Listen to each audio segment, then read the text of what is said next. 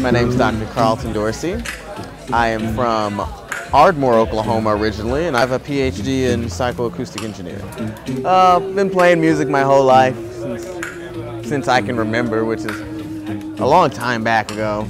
Oh, I can play any instrument. My preference, I definitely like how the violin connects a lot of instruments, and it's sound waves, so it's like the human voice, and you can hear how the outline of a voice, when you're tuning into it, paints an environment, a picture. And I'll be mindful of what it is that I'm doing to the music, if that makes any sense. I'll blend into my breath, my sense of being, and I'll be living that song.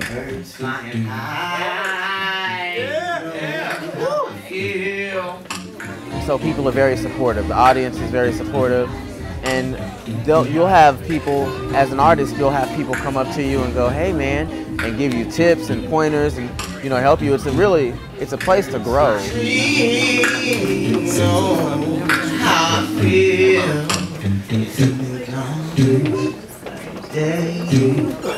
What draws me to Hubbly Bubbly as an artist is the atmosphere and the culture that it brings, what it has to offer to the community around and at large.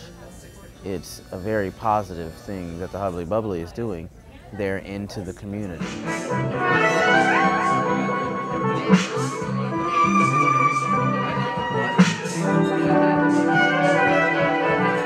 Things to do at the Hubbly Bubbly, I go to the Battle of the Hardest Artist every first and third Monday. There's the Battle of the Hardest Artist and the open mic. So the open mic is on first Monday, and the Battle of the Hardest Artist is on the third Monday of every month. In between that, on Wednesdays, I perform solo acts here from 9 until midnight.